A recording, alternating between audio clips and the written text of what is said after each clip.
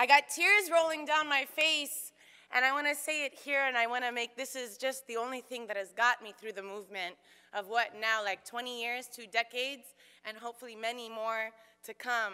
We don't win on a daily basis. In fact, we rack up a lot of losses and disappointments, and yet we are full of love and joy, specifically because of these relationships that we build. There can be nothing more rewarding than this, being able to see one another and hold one another up, and I thank you so much for holding me up and for allowing me to be a part of this. Thank you.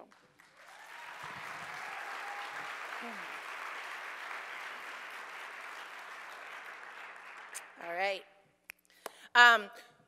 What I would like to do with my time is to discuss the history of the present political moment in which we understand Palestine within an intersectional framework and as central to a progressive justice agenda. Admittedly, I do this primarily from my location in North America, so this does not adequately capture the global scope of our thinking. This history also includes a history of the Black-Palestinian Solidarity movement, which, based on all the conversations we've been having here, I will focus on for the sake of instruction. This is me, a little bit of me in professorial mode, so apologies if you're sick of college. All right. The 1967 war, which indelibly transformed the Middle East political geography in the context of a rising global tide against imperial and colonial domination, proved to be a watershed moment for Black Palestinian solidarity. The war and the diplomatic response to it created a new status quo in the Middle East that recast Israel as a colonial power in alignment with the United States, Portugal, and apartheid South Africa. It also intensified the schism between Arab states that championed the Palestinian cause as derivative of an Arab cause and organized militant Palestinian groups which sought to lead their own liberation movement. Within 2 years, Palestinian militant groups took the helm of the Palestinian Liberation Organization, or the PLO. Between its founding in 1964 in Egypt until 1968, it was not led by these Palestinian groups. When they took it over, they redefined the Palestinian struggle as a national liberation struggle. Under the leadership of Yasser Arafat, thank you. Oh, it's ice. I thought someone was clapping. Okay. Okay, so where were we? So now the Palestinian militant organized groups take over the PLO in 1968. Yasser Arafat is the leader of it. They define it as a national liberation struggle and center armed resistance as a primary form of resistance, joining the global uprising against the hegemony of former and existing colonial powers led by the Third World Movement. The Palestinian struggle would become a principal part of its revolutionary agenda. The self-described Third World sought to create an alternative historic and economic trajectory than the ones that the Cold War offered, based on non-nuclear proliferation and the end of colonial and neo-colonial rule. Newly independent states and ongoing national liberation movements constituted this project and spawned significant political institutions that waged fervent battles within the United Nations as well as through guerrilla warfare. By 1960, their efforts culminated in the UN Declaration on the granting of independence to colonial countries and peoples that finally and unequivocally condemned colonialism as an illegitimate form of governance. That didn't happen until 1960. In 1962, Algeria achieved national independence from 132 years of French settler colonialism, breathing new life into the Third World Project, and especially into ongoing liberation movements waged in Angola, Mozambique, South Africa, and Namibia. Black internationalism as a political imaginary that tied racism with imperialism had developed well before 1967, but the war renewed and invigorated this framework. During the interwar years, the concept of national independence influenced leading Black thinkers in the United States to describe their subjugation as a colonial condition and demanded sovereignty as a Black nation as the requisite solution. The framework of liberation through national sovereignty made Zionism particularly appealing to Black mainstream organizations. They viewed Israel's establishment as a triumphant model of liberation from Western hegemony and racism. Malcolm X, who broke away from Black nationalism in favor of global human rights, represented a notable exception among mainstream Black leaders who identified with Zionist ambitions. His appeal to pan-Islamism, together with his conception of an Afro-Asiatic race tying the peoples of the Middle East and Black America, resuscitated and continued an international tradition. His shift away from nationalism also reflected a current in the Black liberation movement that considered full inclusion in the U.S. nation state, goals championed by the U.S. civil rights movement, and insufficient resolution to the condition of unfreedom. Equality as full citizens may potentially alleviate Black subjugation, but would fail to undermine an imperial system wherein the United States remained a dominant power. This radical current, which included James Baldwin and Harold Cruz and so many others, connected anti-Black racism in the United States to systems of racial capital and saw global decolonization as a necessary element for Black liberation. These politics aligned a Black radical current with ongoing struggles for national liberation and, more generally, a broader Third World project. In this context, Israel's status as a new imperial power in the Middle East following the 1967 war, together with its proximity to the United States, its role in supporting apartheid South Africa, and its extractive practices of mineral resources from the African continent, propelled some Black organizations to condemn Israel and openly embrace the Palestinian struggle. Most significantly, and the first to do this was the Student National Coordinating Committee, SNCC. They were the first to make this break in 1968 in a newsletter, as they were led by Stokely Carmichael. The other most vocal Black organization to do this was the Black Panther Party, led by its chief theoretician, Huey P. Newton. These politics, okay. The PLO was often at the helm of a global anti-imperialist struggle with which the SNCC and the Black Panther Party identified. The PLO helped legislate new laws of war for irregular combat, what people might otherwise call terrorism, but what national liberation organizations were doing. And they legitimized the use of force by guerrilla fighters, thus establishing the right to fight, and helped the non-aligned movement mobilize the UN's various mechanisms on behalf of ongoing national liberation movements. In 1975, Fayez Sayegh, a US-trained academic and founding director of the Palestine Research Center, which is the research center of the PLO and it's based in Beirut, led an effort to incorporate Zionism into the Decade for Action to combat racism and racial discrimination initiated to delegitimize apartheid rule in South Africa. His efforts that he led but didn't do alone, but it wasn't a PLO effort, culminated in UN General Assembly Resolution 3379, declaring Zionism as a form of racism and racial discrimination. The resolution formalized a racial theory of Zionist settler colonization within an anti-imperial framework and explicitly connected the Palestinian liberation struggle to ongoing struggles in the African continent.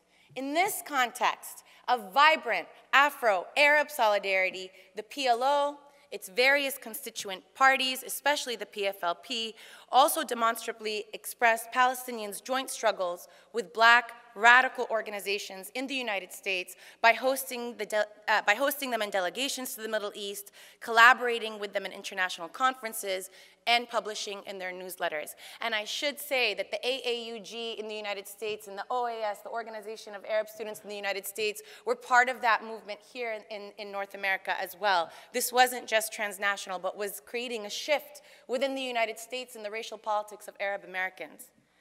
This revolutionary epic began its steady decline in the early 1980s when the FBI's counterintelligence program, also known as the COINTELPRO, decimated the Black radical movement through assassinations, politicized trials, mass incarcerations, and forced exile, and when Israel's invasion of Lebanon routed the PLO from its headquarters in Beirut in 1982. Globally, anti-colonial fervor waned as once revolutionary nationalist leaders transformed into autocrats that squashed social movements and political opponents in a bid to consolidate their rule. Perhaps the final blow to this era occurred in the early 1990s when Namibia became independent, when racial apartheid was dismantled in South Africa, and the dissolution of the Soviet Union signaled the end of the Cold War. The question of Palestine, arguably the last vestige of the Third World's anti-colonial agenda, was also resolved during this time.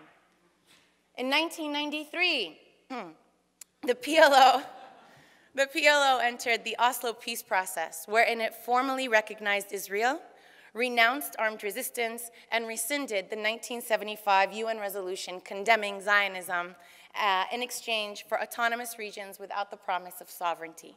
This marked a significant shift. Not only did the PLO rescind the resolution as a condition for entering into a peace agreement, the peace process framework shifted the global perception of the Palestinian struggle from one against settler-colonial subjugation and reframed it as a conflict between two equal parties that required compromise by both sides to achieve a resolution. The shift was palpable in grassroots efforts featuring a lot of dialogue groups, as well as in scholarly production and media coverage. The start of the second intifada, which was not the second Palestinian intifada, but it's how we know it, or the Al-Aqsa intifada, in September 2000, planted the seeds for yet another shift in our thinking. The first 7 years of the peace process had increased settlement growth by 100%, had introduced a new system of bypass roads and checkpoints, and demonstrated the permanence of the interim arrangements in the form of autonomy rather than independence. The collapse of the Camp David talks in 2000 precipitated the renewed uprising, which was much more militarized than its predecessor in the late 1980s. Israel responded to the Al-Aqsa Intifada with unprecedented military force unavailable to it under occupation law. To meet its needs, Israeli military lawyers created new law for fighting a war against terrorists and, in effect, a new means for maintaining its colonial dominance of Palestinians.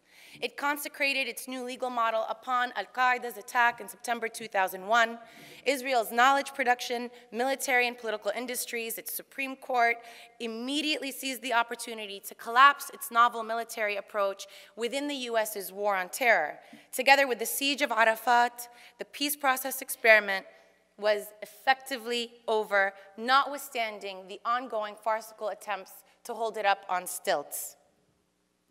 The end of the peace process, which unfortunately we're still hearing, is it the end? Is it the end? It's been ended, right? Since 2001, I'm arguing, has engendered two distinct trends. One is the framing of Palestine as a national security issue, and the other is an analytical return to Palestine as a justice issue. The return to a framework on the ground, Israel's militarization of the conflict reached its apex when it placed Gaza under a naval blockade and land siege in 2006 and began launching large-scale military offensive against its besieged population in 2008. Israel literally transformed the tiny coastal enclave into what Samira Asmir has described as a colonial laboratory for asymmetric warfare, for weapons, for testing weapons and new methods of warfare that are exported everywhere in the world, well beyond Palestine, the United States, in Yemen, in Somalia, in the Philippines, in Afghanistan, in Pakistan. Gaza is the laboratory for these methods and weapons of new warfare. The return to this framework collided with Israel's security approach in ways that resonated with a decades-long struggle that framed Palestinians as freedom fighters on the one hand and terrorists on the other. At the 2001 Durban Review Conference on Global Racism, a legacy, an ongoing legacy of the Decade Against Racism inaugurated in 1975, Nadine Neber, along with other collaborators, led a front of these efforts by authoring a paper at the Durban Review Conference in 2001, the conference highlighted once again that Israel was an apartheid regime and once again introduced the concept that Zionism is racism. In this context, scholar, activist, Shiro, sister, comrade, colleague Nadine Neber co-wrote an article called The Forgotten Ism, an Arab-American woman's perspective on Zionism, racism, and sexism, detailing the entwinements of feminism and the question of Palestine more generally. The paper never enjoyed the substantive engagement it deserved. The United States undermined the entire global anti-racist agenda to shield Israel from this critique and to avoid a discussion about its own accountability for reparations for its Black communities. In 2005, the largest swath of the Palestinian civil society organization launched the global call for boycott, divestment, and sanctions based on a rights-based framework inspired by the global divestment movement targeting South Africa. Knowledge production evidenced a return to this kind of anti-subjugation thinking and understanding Palestine as a settler-colonial case study. Consider that whereas scholars published 78 articles concerning Palestine as a case of settler colonialism between 1990 and 1999, that number spikes to 952 scholarly articles published between 2001 and 2009, thanks to the efforts of scholar activists like Mezna Qato, Omar Jabari Salamanca, Karim Rabi'i, Nadira Shalhoub Kevorkian, Sara Ahmoud, and Nahid Sammour.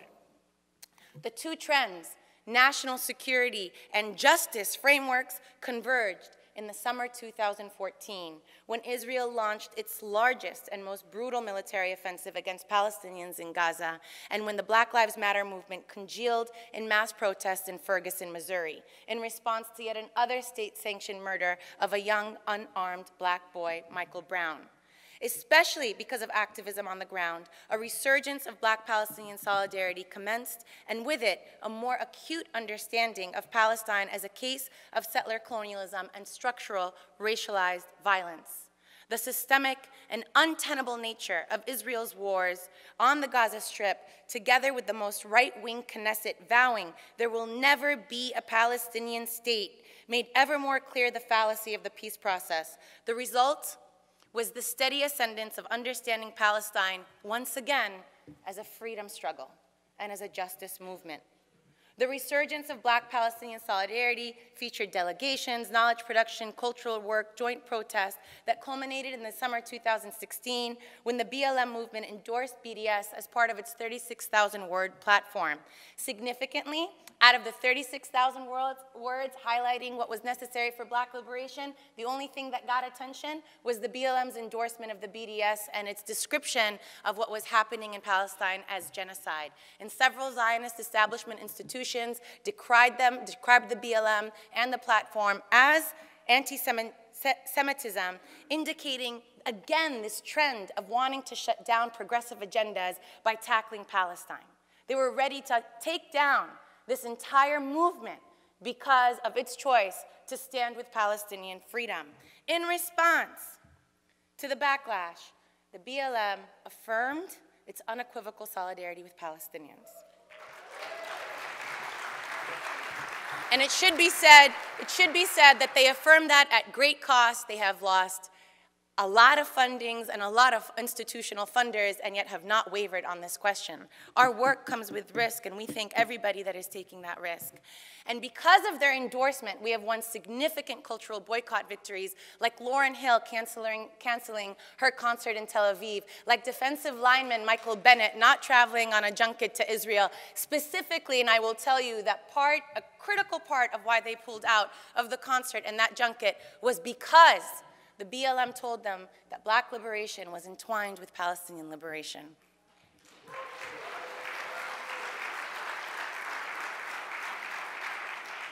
This brings us to the present. marked by the ascendance of Donald J. Trump.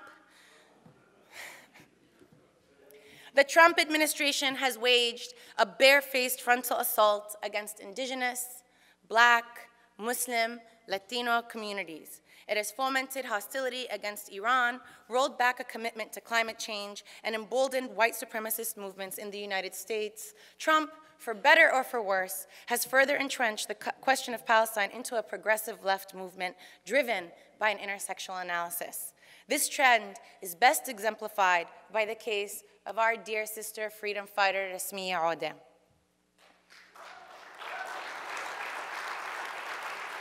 Who I had the recent pleasure of being with in Amman, who is shining everywhere she goes, who teaches us what survival and thriving looks like. So if we all just collectively send our energies to Rasmiya.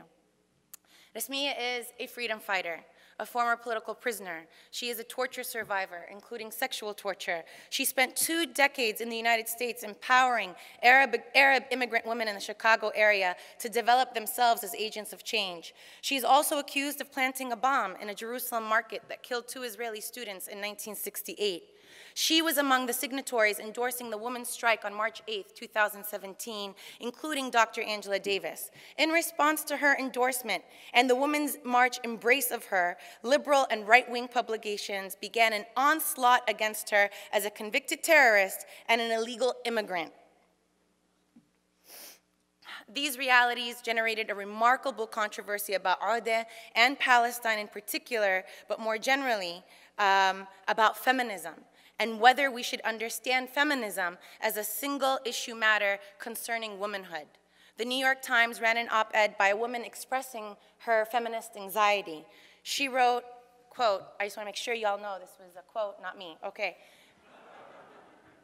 Increasingly, I worry that my support for Israel will bar me from the feminist movement, that in aiming to be inclusive has come to insist that feminism is connected to a wide variety of political causes. Hello, Combahee River statement, but okay. This insistence can alienate feminists like myself who don't support all the other causes that they believe should be a part of feminism. For example, some who identify as feminists may not agree with the organizers of the International Women's Strike when they call for a $15 minimum wage. Nor do all feminists necessarily join the strike organizers in supporting the Dakota Access Pipeline protesters. End quote. The New York Times would never, ever publish an op-ed decrying feminism for its embrace of a $15 minimum wage or its solidarity with communities that were fighting against the Dakota Access Pipeline. But it was okay to publish this article decrying its embrace of the Palestinian freedom struggle. But in this political moment, there was little tolerance for the disaggregation of a progressive platform. The attacks on Rasmiya and the attacks on Palestine were read as white liberal feminist attacks on an entire movement. No one relented, creating an ideological schism that suggested that the days for PEPs, progressives except for Palestine, were almost over. We're not there yet, but it's almost over. This is a continuing trend in the United States, and barring unknown circumstances, is likely to become more pronounced. Support for Israel will increasingly become part of a conservative platform and less of a bipartisan issue. Polls already indicate as much. According to a 2016 Pew Research poll, the share of liberal Democrats who sympathize with Palestinians has doubled since 2014. For the first time, more liberal Democrats are sympathetic to Palestinians than they are to Israel. And support for Israel is the least among millennials, demonstrating a telling generational gap. That's what you all do. So thank you for all that work and your labor and your struggle and what you do. These are positive trends. They also come with tremendous responsibility and urge us to rethink the horizon of Palestinian liberation as well. For example, so I'm going to end. This is great. We're doing a wonderful job. Congratulations. Yes, applause. But this comes with a lot of responsibility. This comes with responsibility to rethink what does this analytical return mean for us our obligations and our solidarity, the way we think about our own struggles. For example, how might the application of an anti-Black framework, anti-Black racist framework, unsettle a stark native settler binary between Jews and Palestinians? How has white supremacy in Israel racialized Middle Eastern Jews, for example, and forced them to deny their Arabness to pass, thus participating in what scholar Ella Shohat has described as an exercise in self-devastation? How does that inquiry reshape coalitions committed to emancipation? If indeed we understand Palestine not just as anti-colonial, but also as anti-racist, what does that mean for how we understand Israel's horrific and dehumanizing treatment of African refugees seeking asylum? That it threatens with deportation back to assured death. Or what other responsibilities does a pro-Palestine movement have in the United States to the BLM movement, to resisting ongoing settler colonialism here in North America? How are we actively, I'm almost done, so I'm sorry. How are we actively and unknowingly reproducing structures of domination in the United States, even as we seek to resist them in the Middle East? These are provocative questions, deliberately meant to be provocative so that we keep thinking, but they also demonstrate that intersectionality as a framework has tremendous potential and comes with tremendous responsibility as well. As Dr. Davis reminds us, the one and only Dr. Angela Davis reminds us, freedom is a constant struggle, and in it, we can find the liberation that we are fighting so hard to realize. Thank you so much. Thank you.